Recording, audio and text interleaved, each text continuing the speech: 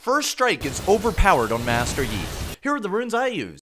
You can easily get 1,000 gold with First Strike. So to use Alpha Strike to get the first hit? No, Blue Smite is 100% required with this build. If you don't use Blue Smite, you have to Alpha Strike, and that's not good. Master Yi is the highest DPS champion in the game, and because of that, he can easily get over 300 gold in one fight. Here are the items that you bring on Master Yi. In the same exact order. You still think it's bad? Tell me why in the comments. Follow for more!